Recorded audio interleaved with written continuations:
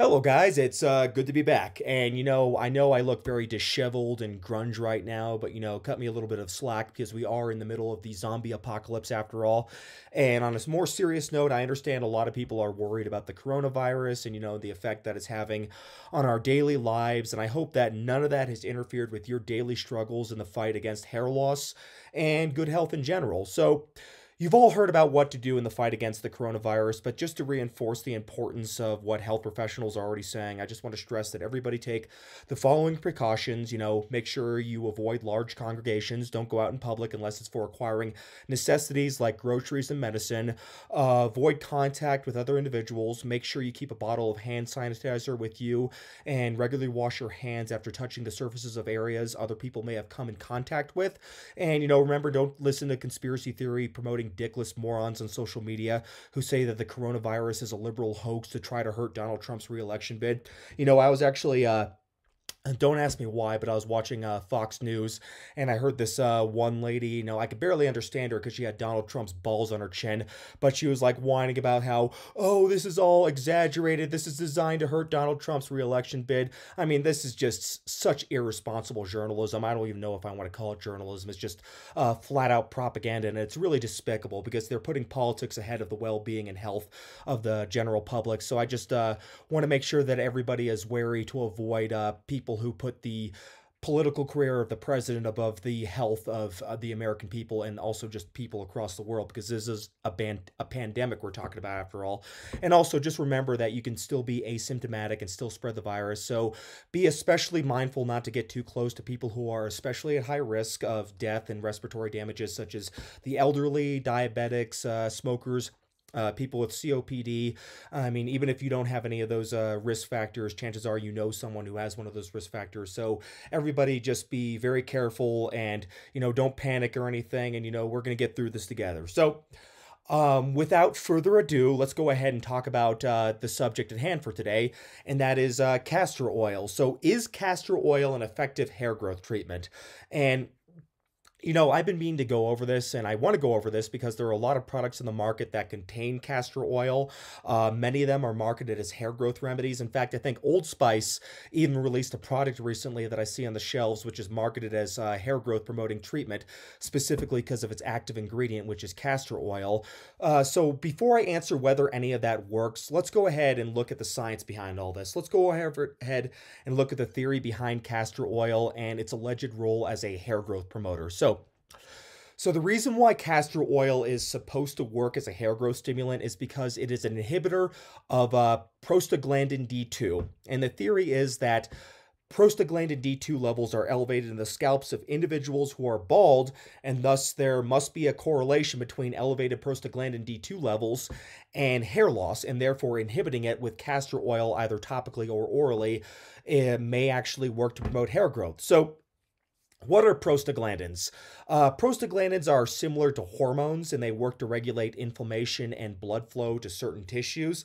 So to give you an example of a mechanism of a prostaglandin, aspirin works as a prostaglandin inhibitor in order to reduce inflammation in the body. So that's a very basic example of it. And they affect the smooth muscle tissues of the body. And for those who don't know what the smooth muscles are the tissues that we don't have voluntary control over.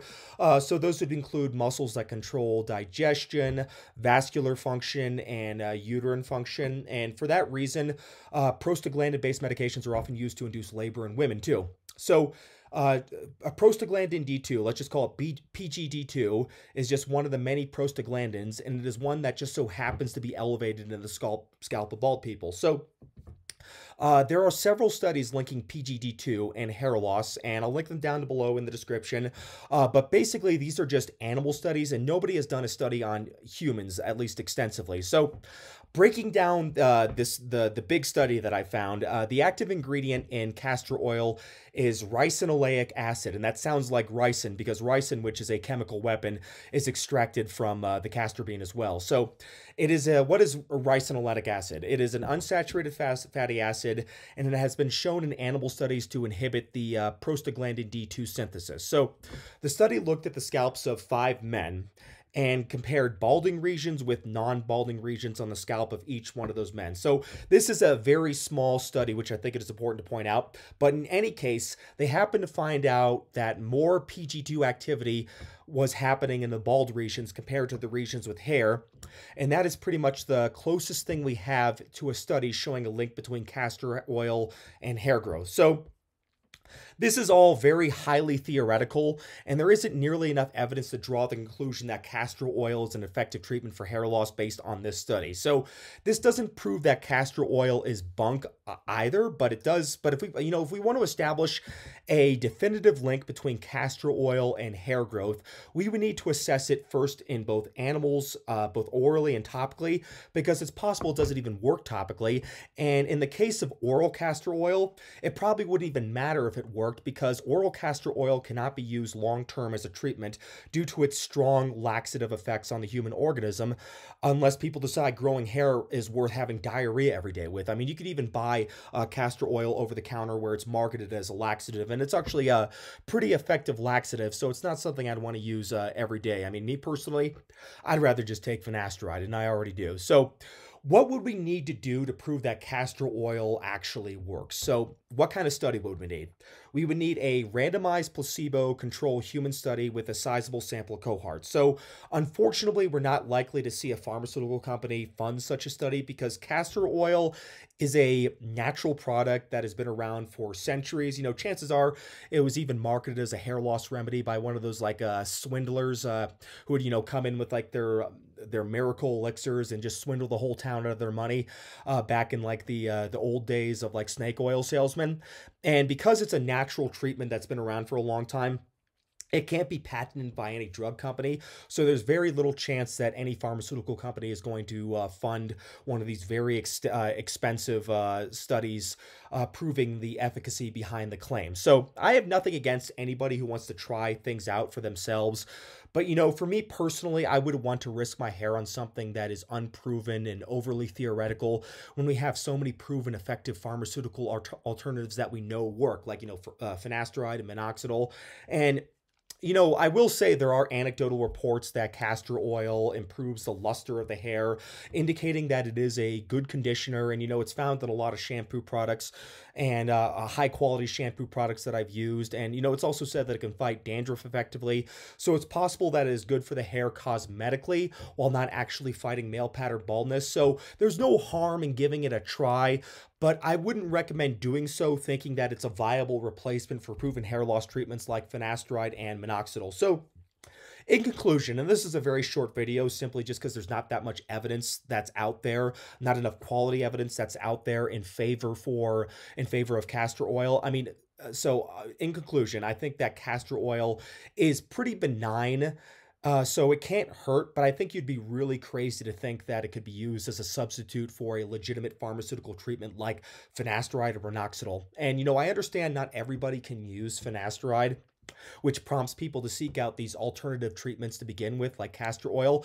But even in that context, there are several alternatives to finasteride that exist that I've gone over before, such as alpha-tretdiol. You have CB0301, which is going to be available as Brazula by a prescription pretty soon. There's experimentals like RU58841. There's Flirtol, which is obscure. It's only available in Slovakia and the Czech Republic, but that's comparable to alpha-tretdiol, I'd say.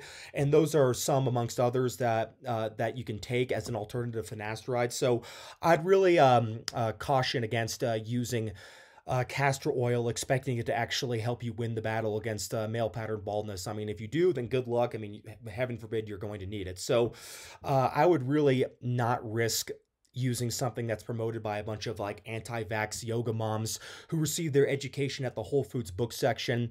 And you see castor oil being promoted by like new age woo practitioners. So that alone would make me pretty skeptical about using it. So, that's all I wanted to say about castor oil. I mean, go ahead and try it if you want to, but remember, like, you don't really get second chances with hair loss. Once your hair is gone, it's gone for good, unless you want to get a really expensive of hair transplant. And even in that case, you have to take risks with, like, finding the right kind of doctor or anything. And, even if you find a really good doctor, chances are they won't be able to make your previous hairline look as good as your natural hairline. So really, the golden option is not to lose your hair to begin with. And the best way to do that is by getting on legitimate treatments as quickly as possible. So since time is of the essence, you don't want to waste your time with these unproven theoretical treatments. So anyways, I hope everybody's having a great week in light of this coronavirus catastrophe that's happening. I hope everybody stays safe, and I will be back with more content soon. All right, take care.